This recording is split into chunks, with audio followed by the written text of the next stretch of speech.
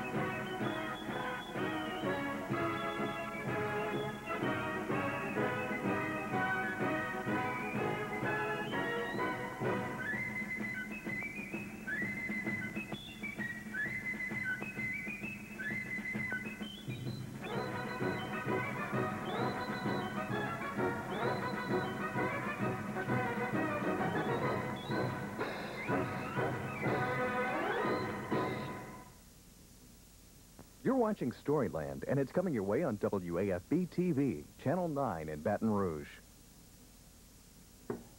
And decided they wanted to.